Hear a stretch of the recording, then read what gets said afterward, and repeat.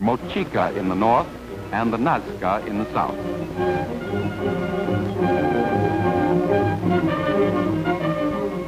Following this, the Tiahuanaco civilization sprang up in the high plateau of Bolivia and overflowed like water down the mountainside. Again, local states grew out of the declining widespread empire, including the Chimucan and Inca culture. About 1100 AD, a group of Indians who called themselves Incas seized control of the fertile Cuzco Valley. Their genius lay in military and political organization. By persuasion and by conquest, their armies conquered the regions to the south and west and north until the Inca Empire extended some 2,500 miles along the Pacific and included the modern countries of Ecuador, Peru, and Bolivia, as well as large parts of Chile and Argentina. This was but a short time before the armies of Spain in 1532 conquered the Andes region. But the once great Inca civilization has not been forgotten. Perched on a narrow ridge 2,000 feet above the sacred Urubamba River, covered by heavy underbrush, the Inca city of Machu Picchu, city of the old mountain, rested undisturbed until the expedition of Dr. Hiram Bingham cleared away its protective forest cover in 1911. It is one of the best preserved of Inca cities and presents a picture of the life of the past. The houses were built on the high ridge not only for protection, but also because the sloping sides were needed for agricultural terraces. A long zigzag trail leads up to the city from the river below. The main entrance is through a narrow gateway of well-dressed stones. On each side of the doorway, stone pegs are found, and a stone ring was cut out of the massive lintel so that a wooden doorway could be lashed in place in times of siege. Throughout, the city is a maze of streets and houses arranged in segregated units. Some houses are built of carefully cut and polished stones. Others have rough stone walls.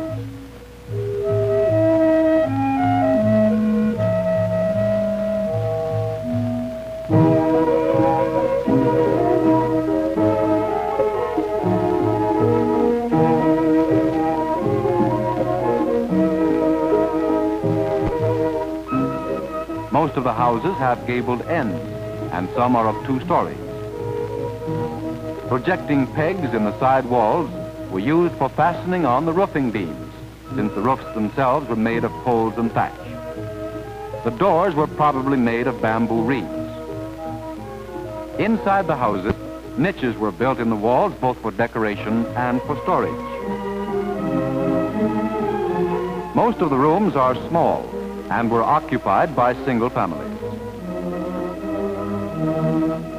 Since nights are cold at these high altitudes, the houses had as few openings as possible. However, one building at Machu Picchu has 3 stone-lined windows and may well have served as a rather than a dwelling. The dressing and fitting of the hard granite blocks which line these windows is one of the outstanding achievements of Inca masonry. An excellent illustration of dressed stone masonry is this rare semicircular tower. Inca masons had no tools of iron or steel, although they did know how to smelt and cast copper and bronze. However, the secret of the smooth stone walls is one of hours and days of patient chipping with hammerstones and grinding with sand and water. Thousands of water-worn boulders which served as hammers have been found at these ruins. The stones were dressed and fitted at the spot, and the work was so well done that no cement or mortar was needed to hold them in position. Some of the buildings at Machu Picchu are of open construction and employ large stones. These massive stones were moved and shaped and raised to their positions, although the Incas knew nothing of wheels or pulleys or jacks. All was done with stout ropes, inclines, crude log levers, and above all, superb organization of labor. In the Inca system, every able-bodied man among the common people was a worker. Taxes were paid in labor. Some paid taxes by building these special houses of the priests and aristocrats. Others cultivated the fields of the church and the state. Such a system required that exact records be kept by specialists of the number of work units performed by every commoner, whether in maintenance of the public streets and highways, or in the fields, or in the never-ending task of keeping the vital water supply system in working order. Since the Incas knew nothing about writing, the accounts were kept in a decimal system on a knotted string device called a quipu.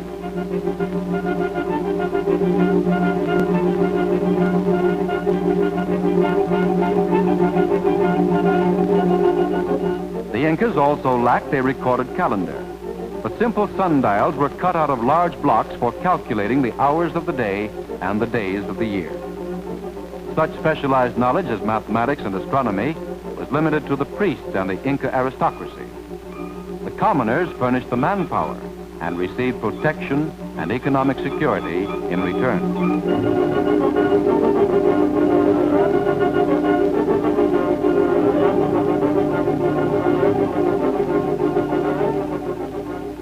The Incas maintained an intricate system of roads throughout the empire, and sections of these are still in use today. In rough terrain, the road beds were paved with flat slabs, or steps were cut out of the bedrock. The roads were built in as direct a line as possible, since steep grades were no handicap to foot travelers and transportation on llamas.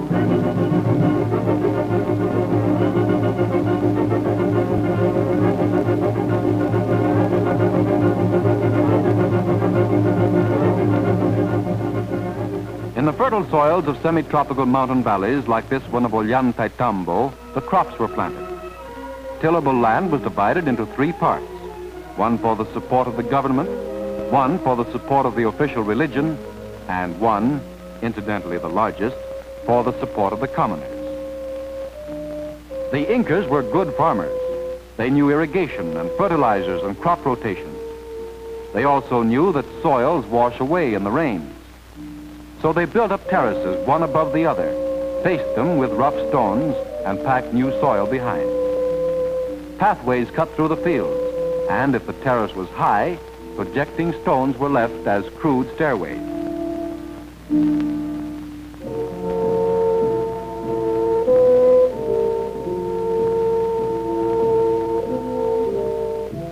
Corn and potatoes were the basic crops, supplemented by beans and squash. Plowing and planting were both done with a simple digging stick before the Spaniards brought the plow and oxen. Preservation of food was always important. The Incas brewed a mild corn beer called chicha, which was semi-sacred and restricted in use to religious celebrations. In some places, zigzag grooves are cut in the rocks and may have been used for serving the corn beer on ceremonial occasions.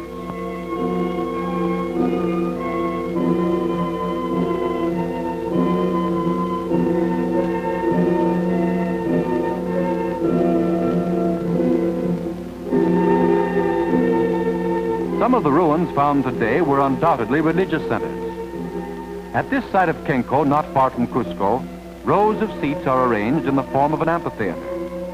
In the center is a large, weather-worn upright stone and a paved altar. Here, llamas were once sacrificed, and other offerings were placed. Nearby is the entrance to a subterranean chamber which also contains an altar.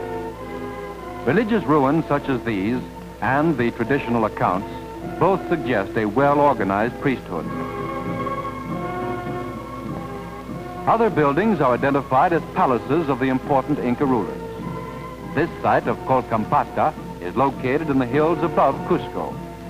The terraces are of well-dressed and rough stones. Again, the rare feature of a window is seen in one of the walls.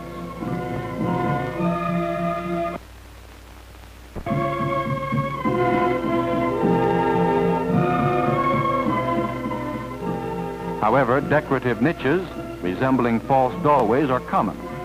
Some have suggested that sentries might have been stationed in these niches since the Incas were constantly engaged in warfare.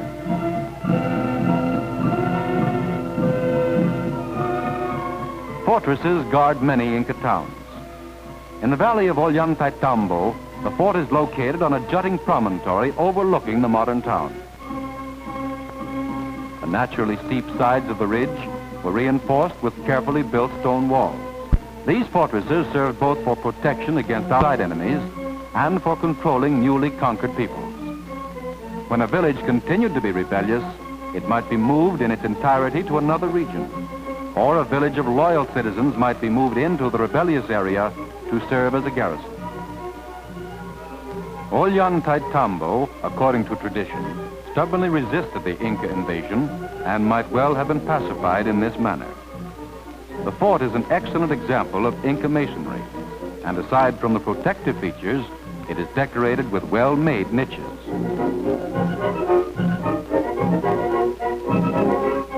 Some of the stonework at the fortress is not of the typical Inca style, but rather of squared and smooth red sandstone blocks and slabs with cut-out notches for fitting. Such contrasts in masonry suggest that the first builders were of a different culture, in spite of the fact that the stones were reused in the Inca fortress. A lookout station was located high above so that a sentry could watch over the valley and the fortifications below.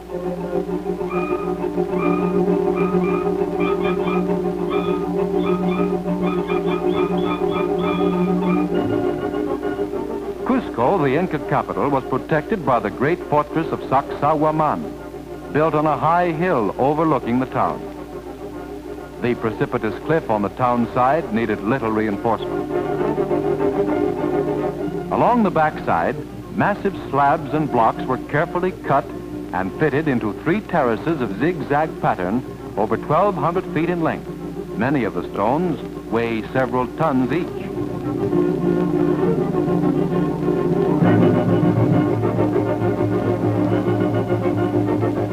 The fort was built to resist siege and mass attack by soldiers armed with clubs, spears, slings, and bows. The corners were carefully rounded and the walls smooth to make scaling difficult. In spite of the fact that the building materials came from the immediate area, the task of cutting and placing such blocks was enormous. Drains were cut so that the rains could not undermine the foundation. On top of the fortress, houses were built for the garrison. In effect, this fortress was virtually impregnable in pre-Spanish times. Near the fort is a so-called Inca throne, but the Spaniards replaced the Inca rulers in 1532. For the Spaniards brought cannons and guns. They wore armor and fought on horseback. They fought on dark nights unlighted by the full moon, a sacrilege in Inca custom. Today, the old Inca capital of Cuzco is a thriving mountain town of 50,000 inhabitants, but it still has its 8 centuries of history behind it. The Quechua language of the Incas is still as common as the Spanish. Cuzco is a blend of ancient Inca, colonial Spanish, and modern Peruvian. Sturdy Inca stone walls still serve as foundations for modern houses. In the 16th century, a Spanish count lived in this palace. This Jesuit church was erected after the earthquake of 1650. A modern hotel overlooks Cabildo Plaza. Some of the narrow Cuzco streets, like Loreto Lane, are flanked on both sides by ancient Inca walls. The archaeologist studies the many styles of stone masonry and notes the perfection of fitting.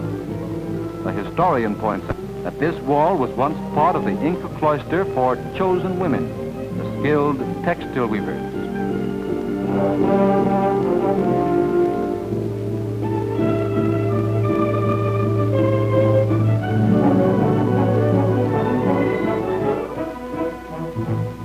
Scratch almost any wall of modern Cuzco, and the Inca foundation is revealed. Some walls are made of large, irregularly shaped stones carefully fitted together. In this wall, one famous stone has 12 sides fitted into contact with other stones. Not even a knife blade can be inserted in the joint. Another Inca wall of irregularly shaped stones of superb workmanship is covered by a crude wall of rough stones set in clay. Not only does this represent 2 past civilizations, but both walls are still in use in a modern Cuzco dwelling.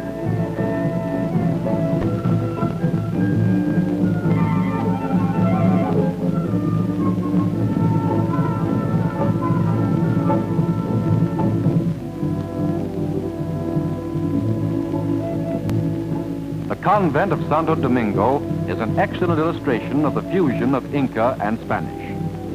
The present Spanish convent is built over the foundations of the most sacred Inca temple, the Inti Cancha, which means literally the sun's yard. This was the holy of holies of Inca sun worship. At the back of the convent is one of the finest examples of Inca masonry, a curved wall of carefully dressed and fitted stones.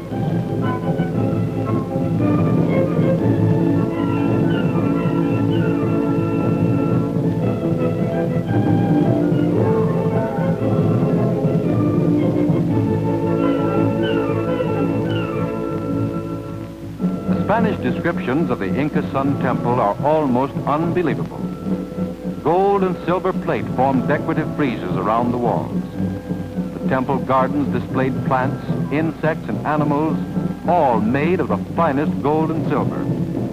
Inside the temple was a great golden disc, said to have measured 60 feet in diameter. It was so placed that its polished surface reflected the rays of the sun.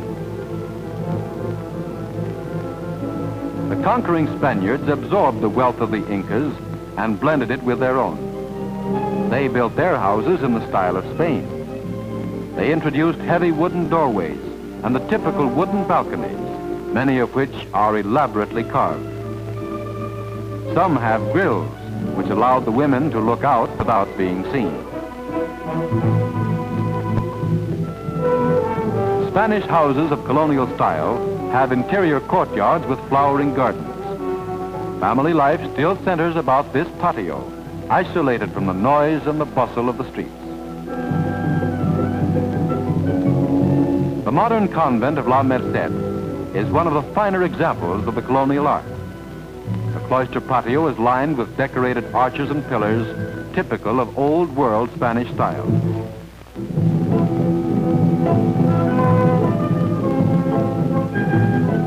A doorway of a modern Cuzco building was built by the Incas. The sides are decorated with snakes, and on the lintel above, a Spanish nobleman carved his coat of arms.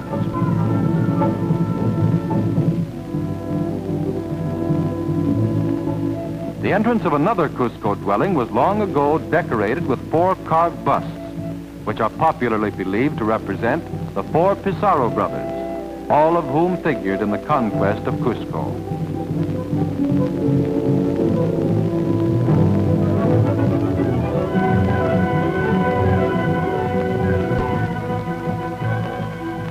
High above Cuzco, near the fortress of Sacsayhuaman, the modern Indian children still enjoy the natural slide made for them and their ancestors by glacial action.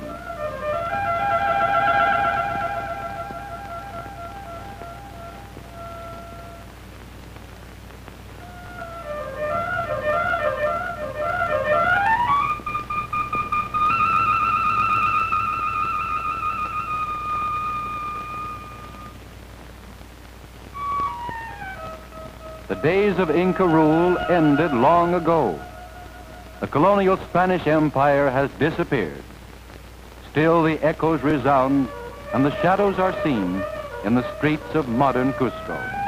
Spanish descendants still gather in coffee shops to discuss the bullfights. Indians still walk the streets and drive their burden-loaded llamas along familiar paths. Modern Peru is more than a living museum of the past. Out of the mixture of Spanish and Indian, out of the blend of 2 great cultures, a new civilization is arising. A new spirit is growing, on which, in reality, depends the future of Peru.